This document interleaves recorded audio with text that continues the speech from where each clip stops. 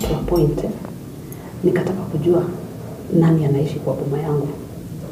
So nikaenda kwa chief, akanipea barua nipeleke. Kufika kule, that lady akaniambia nyumba aliuziwa. And there's no way she can vacate. Mimi nikampea barua and then I left. That was on a Monday. Yeah. On Wednesday, we had to go to chief sasa.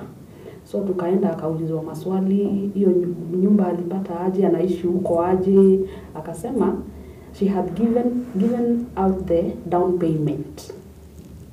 So it was not fully paid? No, it was not fully paid. And then nikamuuliza, okay, it's okay, cause hata mimi naweza enda kwa shop ninunue kitu.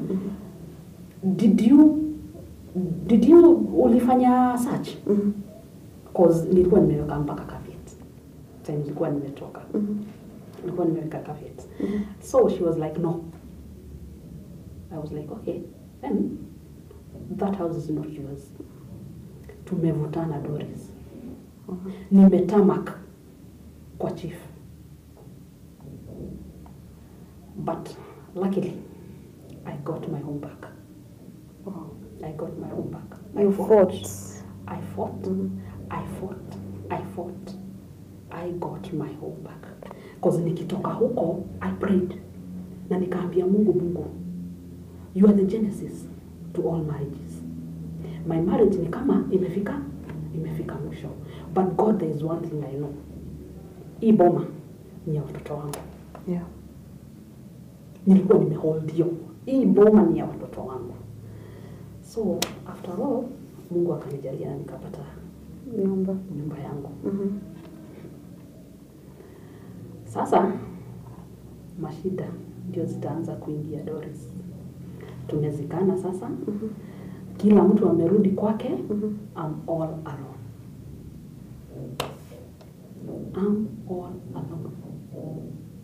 What about the kids now? The kids wako shule. Imagine.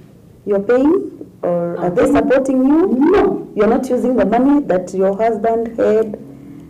I didn't access any account of my husband till now.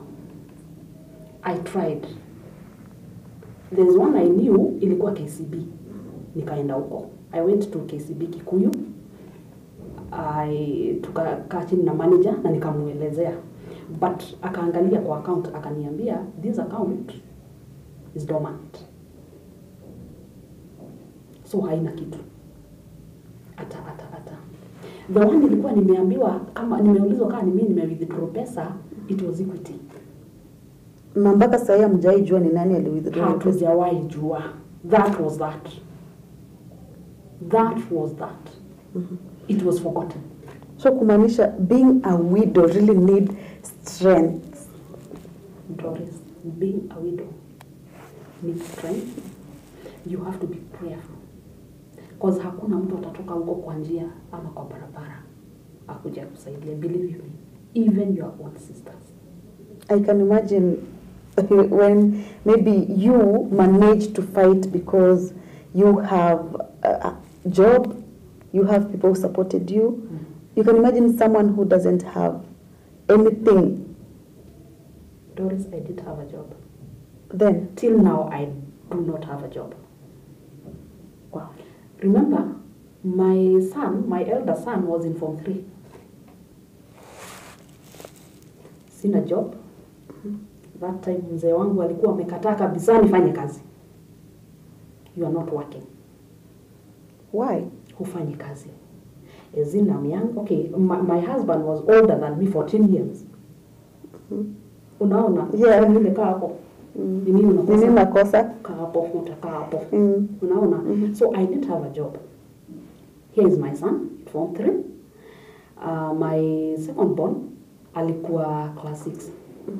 And my last born alikuwa play group. Doris. It was not well with me. It wasn't well with me. Wow. Nilikuwa natokwa na wazimu. Nikaanza kuenda vibarua. Kufulia watu Watoto wasome, kupikia watu chapo, mwenye anataka kupikiwa chapo, naenda kumpikia chapo, mwenye ako na either birthday nini hivyo, kazi hivyo. That's how I survived. Till my firstborn son akamaliza form 4. The secondborn sahi ako form 3. Ameingia form 4 sasa. I've struggled, Doris, na hawa watoto. All alone, without friends. Did you have friends before who were... Oh my dear Doris, I had friends. Tena wangwana. This time I was married. Tena wangwana sana. Wako na kazi.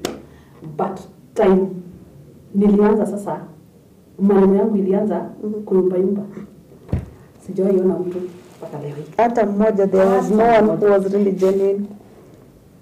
Kuna mama mmoja alikuwa genuine.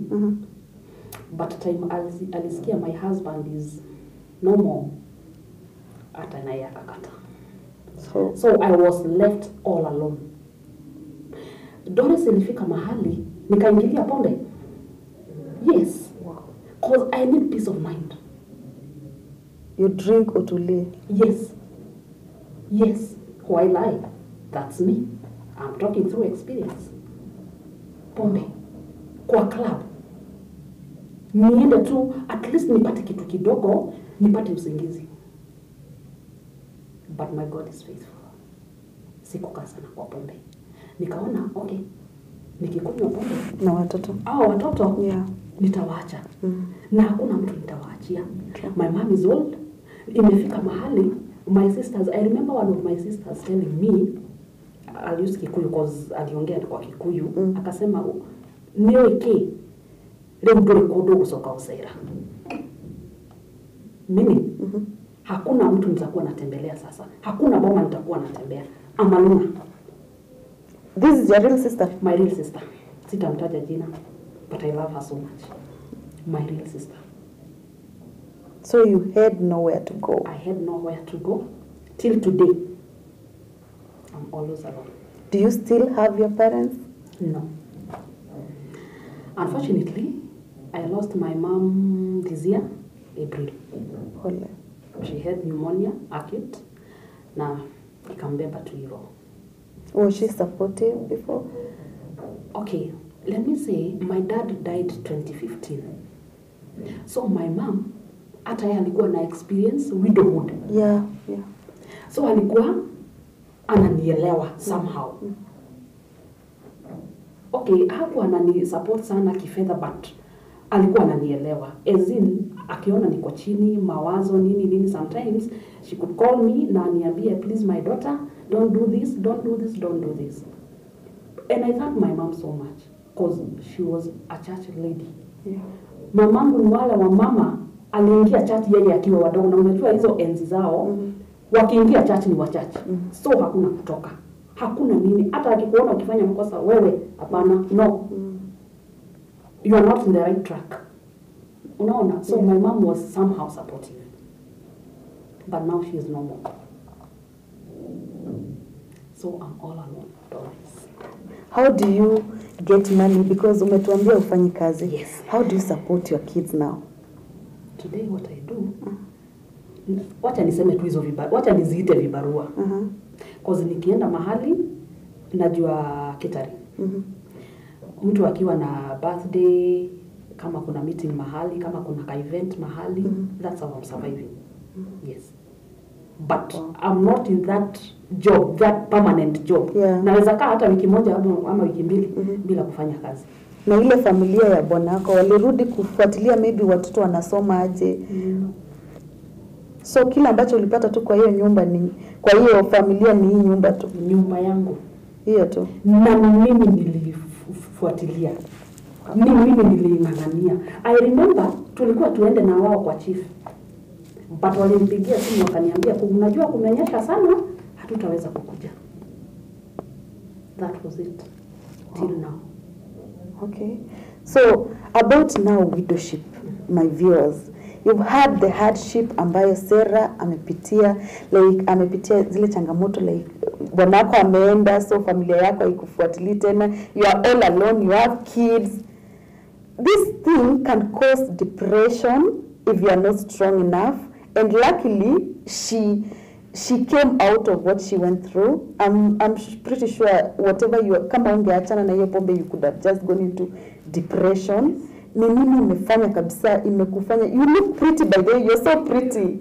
Ukisema una job, somebody else there can't even believe that you don't have a job. But I like how you are strong. I just want you to tell any other widow outside there, like, what is it really keeping you? Ni nini nakufanya move forward, usigo back to those depression again, to look good the way you are right now? Chenye kinanifanya niliingia church and I told God, I want to see you. Let me ask you one question, Doris. Why did God say, I'm the father to the fatherless, I'm the husband to the widows? He knew. He knew the hardships, the discrimination, he knew. Widowhood is not a bed of roses. Huwa wanasema marriage is not a bed of roses. But believe you me, Doris, better marriage. Better marriage, msumbuane na bwanako. Kama kuna makosa, mnakaa chini, mnaongea, better marriage. And I'll tell this to the married women. Sometimes, huwa wanasema singlehood is better. Good, or it's better. You are deceiving yourselves. You are deceiving yourselves. Because marriage inakupea title na security. Yeah. Mimi kuna mahali siwezi enda as a widow. Ceremonies. I won't be involved. Why? Is it kimila ama ni? I won't be involved. Because as in right now, I'm a threat to someone. I'm a threat to that married woman. Oh yeah. Yes. Yeah. I'm a threat, Doris. Yeah. Yes. Even that ceremony. Unaona hauitwi as in iko tu kwa village, but you are like forgotten somehow. Yeah. Because for one, ukiwa single, ungare, threat. Hiyo ni shida. Watoto wako wasome, hiyo ni shida. Yeah. Ukae vizuri, hiyo ni shida, Doris. Unachukua wanaume wa wenyewe. That's the Yeah, people think that. Oh yes. Uwezi peke yako. Uwezi peke yako. In fact, hakuna kitu a widow anaweza simamisha. That's their mentality. Hakuna kitu naweza. Na tunafaa kutoa hiyo mentality by the way, because people out there are widows, me have seen, na wamesimama. You can't tell me it because you are a widow huwezi somesha mtoto wako. If you are that person mwenye unapenda watoto, you are passionate about what you want, huwezi hata watoto wako wakae because you are a widow. You have to wake up and move. And you people who are married, you never know about tomorrow. Whether you are a man, you can lose your wife. Whether you are a woman, you can lose your husband. Support these people. You know, I brought you here because I feel it. I know. So kindly tell the people outside there, like, instead of them kuwaongelelea, why can't they even start something like a group? Let's go visit Sarah. Yes. How is she going through? Because today it's me, tomorrow it's you. You never know tomorrow, people. Yeah. So like, you're here to talk to them. Tell the viewers about, the strength that you're supposed to have. Okay. Widowhood is not a choice. No. Yeah. It's not a choice. It's a circumstance. Unajipata. Yeah. As in myself, I couldn't imagine myself as a widow. No. Even that time we parted. Nilikuwa naomba tu nilea hao watoto wangu, tukikutana na huyo mwanaume kwa streets Nairobi, ataangalia watoto wake atasema I didn't expect that. Unaona? So, usidharau mjane. True. For one, I thank the Holy Book, Bible. Yeah. Cause mjane, machozi yake inaendanga kwa Mungu. As in, furaha ya mjane the real mjane ako church. Na ndio maana ilisemekana usikawai cheza na mjane. Cause akiomba Mungu mlipishia. Mungu ulipishia wajane. So, you married women, kindly, usikawai dharau mjane. Remember, you don't know about tomorrow. And shit happens. Yeah. Shit happens. Doris. Bwanako anatoka kwa nyumba asubuhi na unapigiwa simu kama yenye nilipokea. Unapata his normal. Here you are. Huyo mjane huko unataka kumuona? Huko unataka kusikia maneno yake? Now you are katikati. Yeah. What will you do? Sasa utaanza kumtafuta. Cause dunia itakufunza. Yeah. And you'll be all alone. A widow is always a loner. While idol is, she's always a loner. Like myself, I have a friend. There was a time nilimwambia, I called her, uko wapi? She lied to me, hayuko kwa nyumba. And I knew very well alikuwa kwa nyumba. Siko. Na ile time na happen kwenda kwake, anaangalia time. Time ya bwanake ya kutoka job ikikaribia, ndio huyo sasa. Unaona, she's uneasy, utoke. Hataki akupate. Hataki akupate. I don't know that mentality huwa inatoka wapi. Unaona? So please guys, widowhood, if at all you are not in widowhood, hata usitarajie. Yeah. Na usiombe Mungu akufikisha hapo, because if at all you are not strong enough, for sure you will die. Depression.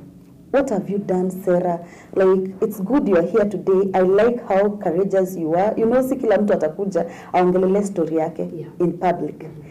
And have you ever thought of maybe kutafuta wale, because your story is really touching to those people who really understand.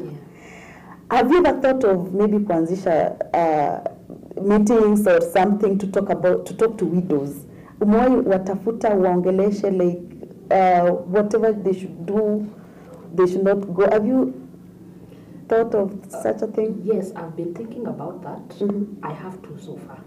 We've been sharing, talking, but that has been my expectation, Doris. I'm looking forward to that. If at all we can be 5, 10, going somewhere like in a room, you open up. Yeah. You put everything on it's like a therapy. Oh yes. Because hakuna mtu mwenye yuko kwa ajaipitia condition yako ataelewa kile ambacho unaelewa. Yes.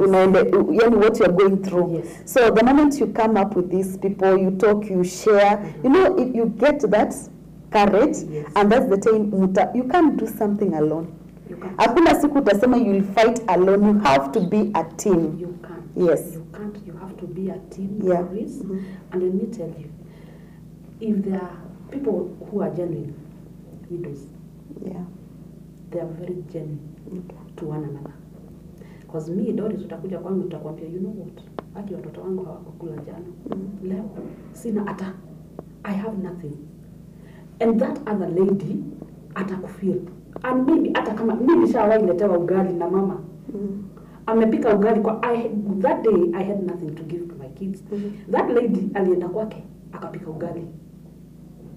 Akakata ugali na half, akaweka kwa dish na tusukuma akaniletea. Akaniambia, Sarah, you know what? Huwezi lala njaa. Shika hii. Kwa watoto. I went. Doris. Cause deep down in my heart, I have sisters. I have brothers whom are well up. But sionangi mtu. Wow. Up to date, Doris. Sionangi mtu. So I think because of the time, I wish to have you again in this show. You are such an inspiring lady. I thank you for coming. It's really mentoring. Actually, nimekuwa touched. And now, if I find a widow out there, I know how to treat, because I feel you. I feel my filio. Nimevaa kiatu yako sasa. So the final word to the viewers outside there. Just talk to them how they can treat her. In short, and in summary, just talk about that widowship. People's out there, kindly don't discriminate a widow. Those kids, they need you as a community. As widows, we need love. We need to be loved by you out there. We need you to feel us. We need you to understand us. We need you to be there for us, at least. Tusikie kama tuko in the same community. But mkituacha, mkituweka kando, whom do we belong to? Are we not in the same country? Are we not in the same community as you or with you? Kindly, usikawai dharau mjane. God is their fighter. Mungu ndiye huwa anawapigania. And if at all you come across a widow na uanze kung'ang'ana na yeye, utajibu kwa Mungu. Majibu yako utayapa. Na it's very painful. Mungu akipigania mjane, it's very painful. So, usigojee mjane apiganiwe na Mungu. That's what I can see. Wow. So people, you've heard, imekuwa powerful message. Staki ku-add, staki ku-subtract. If you listen well to her story, you will understand what they have really gone through. Not only her, but to some others out there. I wish we have another time, next time with her also. I look for a time because I feel like she has a very long story and a real message, because for me, I've been touched. Thank you so much for being in my show, Sarah, and I hope the listeners are going to listen, and I know they are going kuzieka into practice what you've told them. Till another time in the Dori Sambu Talk Show, my name is Dori Sambu. Bye-bye.